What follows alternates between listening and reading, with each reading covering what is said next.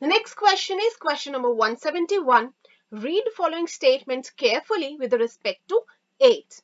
Choose the option given below with all correct statements. The very first statement says HIV has a protein coat and one molecule of RNA and reverse transcriptase. And this is an incorrect statement because HIV has two molecules of RNA. The next statement says macrophages acts like an HIV factory is a correct statement. The next statement says viral RNA incorporates into host genome to produce new viral RNA is an incorrect statement because not viral RNA but viral DNA. With the help of reverse transcriptase, this viral RNA has been transcribed into viral DNA that incorporates into host genome to finally produce new viral progenies. The next statement is initially HIV starts destroying helper T lymphocytes is a correct statement. So among the given statements, statement B and statement D are correct statements. So the correct answer to this question is option number 4. So the correct answer is option number 4. Let's discuss our next question. Question number 172. Which of the following is a non-ionizing radiation responsible for oncogenic transformation? And the options given are X-ray, gamma rays, UV light, visible spectrum of light. And the correct answer to this question is option number 3, UV light. Because X-ray and gamma rays are ionizing radiations, whereas UV light is a non-ionizing radiation responsible for oncogenic transformation. The last option, visible spectrum of light, is incorrect because it is not responsible for oncogenic transformations.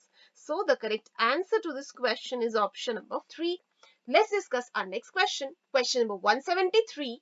Choose non-invasive and safest technique for detection of cancer. And the options are MRI, histopathological studies, fine needle aspiration cytology (FNAC), radiography, X-ray. And the correct answer to this question is option number 1, MRI, which stands for magnetic resonance imaging. It is the safest technique for detection of cancer. Histopathological studies and FNAC are invasive techniques.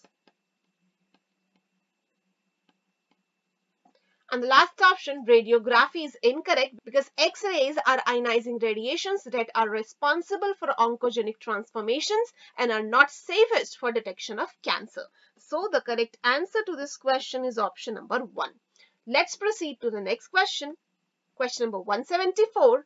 A poisonous fungus containing hallucinogens is, and the options are Cannabis sativa, Morchella esculenta, Amentia muscaria, Atropa belladonna.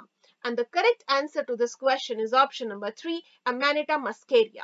Amanita muscaria is a poisonous fungus containing hallucinogens. Let's discuss rest of the options. Cannabis sativa is not a fungus. Option number 2, Morchella esculenta, is incorrect. It is edible sac fungi. Option number 4, Atropa belladonna, is incorrect because Atropa belladonna is a hallucinogenic angiosperm. It is not a fungus. So the correct answer to this question is option number 3. Let's proceed to the next question. Question number 175. Receptors for which of the following drugs are present in our CNS, central nervous system, and gastrointestinal tract? And the options are smack, cocaine, atropine, ganja. And the correct answer to this question is option number 1, smack. Morphine and its derivatives,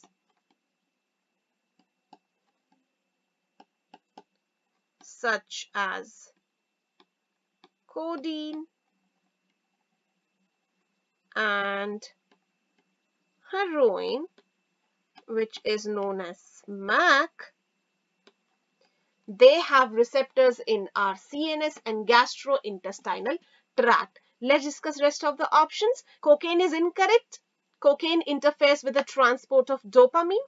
Atropine and ganja are also incorrect options. And the correct answer to this question is option number 1.